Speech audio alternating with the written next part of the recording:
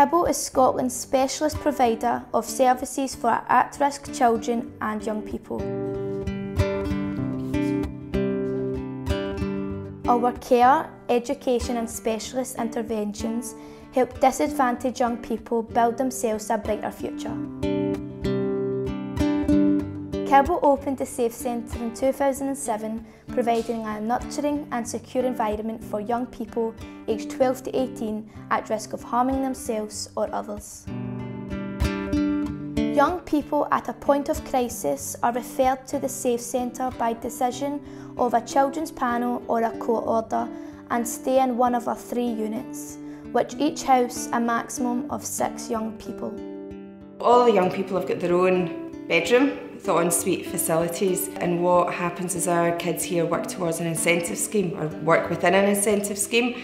So rather than losing things or being sanctioned for poor behaviour, if you like, what they actually do is they get rewarded for positive, appropriate behaviour, and in time they can work up the incentive scheme. When I first came here, I started at level 2, which basically was just like a basic room, and then very quickly I moved up to level 3, which led me to get posters and a TV with just good behaviour. Then I moved up to level 5 later on, and then I get more electrical items, which is TV and stereo. I get a later bedtime, I get more pocket money, I get longer time on the telephone, which is good for me and my mum, and I can get a pet now, which I'm hoping to get a hamster very soon. The units consist of obviously a bedroom each. It's an ensuite bedroom, a kitchen and a living area. They would have a pool table, obviously they've got a television. It's kind of tried to be as homely as possible. They've also got their own wee garden each as well, which in summer is brilliant.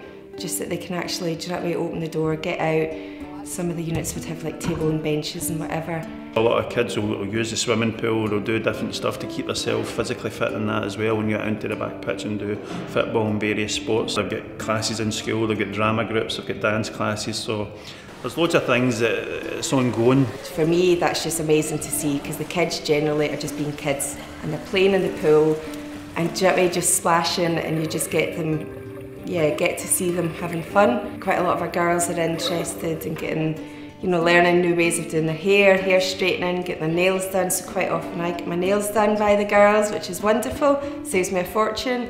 I think in terms of relationships, when kids come in here at first, it can be quite different to them. Some of them have been insecure before and some haven't, so when they come in it is really just about getting to know them. So you're assigned to be a key worker to look after that young person.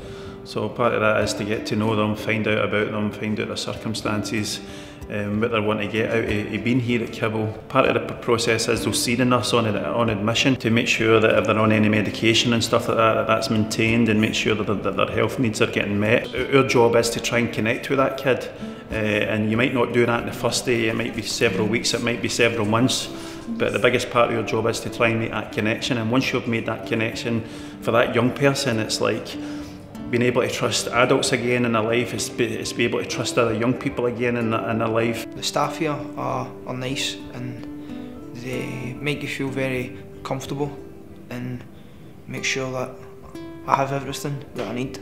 I feel since coming here I've learnt to trust myself, and I can trust the staff and other people. I think if you're building relationships with the young people on a day-to-day basis, then I think that's obviously going to be beneficial to the young person. Some of the young people we get in to Kibble have been totally disillusioned with education, and there's gaps in their education provision. We offer standalone units, and our aim and ambition is for the young person to leave Kibble Safe Centre with as many qualifications as they can. Subjects vary from English and Maths, Art, PE, social subjects, IT, and we also have woodwork within the curriculum. It's about raising attainment and getting the young people through national qualifications. I really like art. Art's my favourite, especially teacher. I like the teacher. Drawing and stuff's good. I think she's like the best art teacher ever. I like school. I like the music class. I like playing the guitar. I've not played the guitar before, but when we were in class I picked it up quite easily, a lot easier than anybody else. So, and sometimes I play in my room as well. When I leave here, I want to go to college and do art, or go to Kibble Works and do art, and maybe get a job, which I didn't think I could. I thought it was just other people that would get a job or go to college, and now I can do it. Within Kibble we've got this full continuum of care whereby they could in effect leave the safe centre, move into one of our close support or intensive support units, and in turn they could actually in time move into a mainstream unit and then possibly out to the community house. Young people are referred to Kibble at a point of crisis in their life, and it's our aims to provide them with a sense of hope and aspirations. We're unique in the fact that we have social enterprises attached to the Safe Centre, which provides your kids with the opportunity to go and work in a real life environment, giving them skills and experiences which will help them achieve when leaving the Safe Centre. The social enterprises include car mechanics, gardening, picture framing, administration, recycling, groundworks and the Experience, our new eco go-karting culinary confrontainment centre. I've had a few young people stay within the Kibble Safe Centre, and they seem to offer the kids a whole range of things. Their education, full-time education, lots of leisure activities, a lot of staff support. They tend to try and do a bit of one-to-one work with the children and try to help them to realise what led to them being here, and it's not meant as a punishment, it is meant to help the young people move on. I do programmes which helps me talk about what's going on in my head, and it also gives me tools on how I can get my life back on track outside. What it really means is looking for the causes of offending behaviour or concerning behaviour really, like aggression, self-harm, drug use. And what my service I think is got at its core is an acknowledgement that young people don't do these things because they're bad or because they're delinquent. We've got much more of a view that it's because of previous experiences. Trauma is a really big thing, that their behaviour can be explained through that.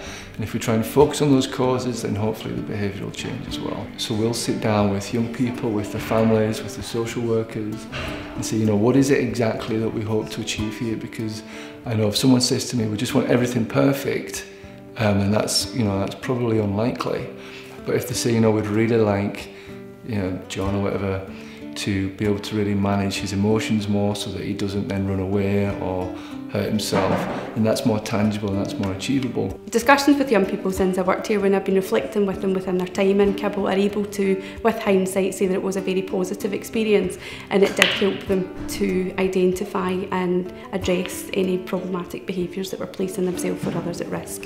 It's when young people go from feeling pretty hopeless about the future. I speak to a lot of young people who just think the future is going to get worse, which imagine what an awful thing that would be, to actually having plans and working towards these goals that they've got, and they can see how step one will lead to step two, and the final step is a great life. That's what they're eventually leading towards. So young people are looking forward and are doing things to get there. That's what I think is really nice to see. For further information regarding the services we provide or to make a referral, please call 0141 889 0044 or visit our website kibble.org.